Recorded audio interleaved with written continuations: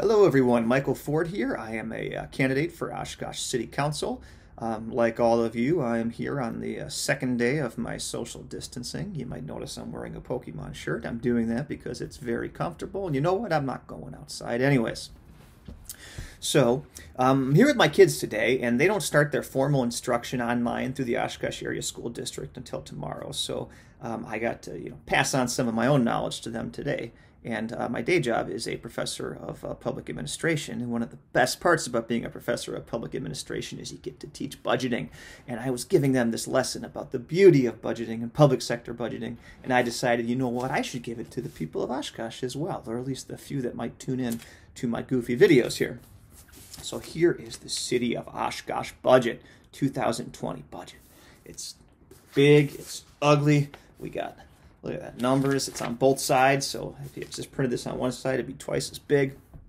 But I bring this up because people always ask me, what does a council member do? Why are you running for city council? And I can talk philosophically about how a council member serves as a bridge between the values of Oshkosh residents and their government. And I totally agree that's important. I can talk specifically about the strategic planning process and about hiring and evaluating the city manager. And yes, that stuff is so important. But nothing is as important as the budget. The budget is the contract between you, Oshkosh residents, and the government that's actually overseeing and delivering services. I think it is by far the most important thing that a city council member is involved in. And if you can't tell, I also get excited about these things because you can look in this document and you can find everything that Oshkosh cares about, everything that their city government is doing, why we're doing it, where every dollar comes from, where every dollar is going. We can attach this to performance metrics to find out whether or not our money is working for us, whether or not it's working equitably so everybody's benefiting and all the good stuff we have going on in Oshkosh. That's why, if you elect me, there's a couple things I want to do around the budget.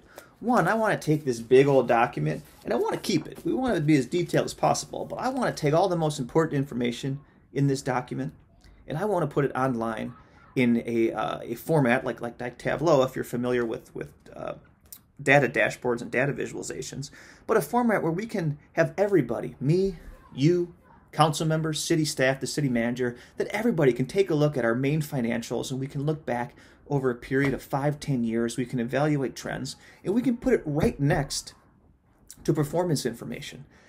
It's not something that's expensive to do. It's not something that's necessarily even all that difficult to do, but it is something that can really put Oshkosh on the map as a city that is not just talking about transparency or following the letter of law and transparency, but going out there and proactively embracing it. So that's one of the system changes I want to make. But I want to draw your attention to this too. This looks like a piece of pizza, kind of. I've been eating a lot of frozen pizza lately because I'm not technically on quarantine, but I'm social distancing. And there's nothing better than social distancing with a Poco pizza. So what we're looking at here is $137 million in all Oshkosh City funds. So there's all kinds of different ways we can slice the budget, but that's really what we're talking about, this $137 million. And this pie has all kinds of good stuff in here. You know, our general funds, things that we're, money we're spending on capital projects, all the stuff the city government does. But then we have this 15%, which is debt service. City of Oshkosh, just like you and me, takes out debt for things. We can take out debt for TIF districts for economic development reasons. We can do it for infrastructure.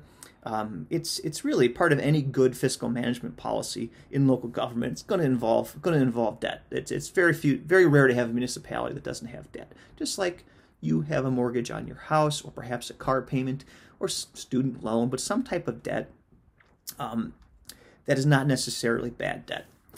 Where we get into trouble is if our debt service gets too big, because the pie is finite. It's like when you're eating your delicious Poco pizza at home, and your kids keep stealing slices, and deep down you're thinking, well, this is going to be less for me. I'm just kidding about that, obviously. But it's finite, right? Our resources, our funds are finite. So the more money we're spending on debt service, and remember, debt service isn't providing any of that good stuff, police, fire protection, public works, public health.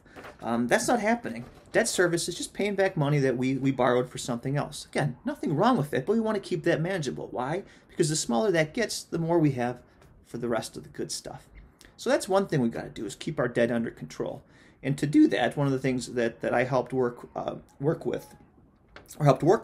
at the Long Range Finance Committee was a debt policy. And I'm happy that with the current council that they passed it. I think that's important. So we're really making a commitment in this city to keeping our debt under control. You elect me, I can honor that commitment, keep working on that commitment. But the second part of this is, we can make this whole pie bigger. Let's get an extra large instead of a large. And that's through economic development.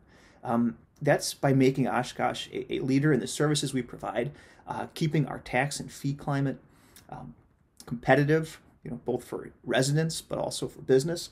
But really doing all we can to ensure that this is a great place to live and work, because then we're going to increase our tax revenue and make the pie bigger. And those are really the two ways that we can control our own destiny in keeping our budget situation healthy.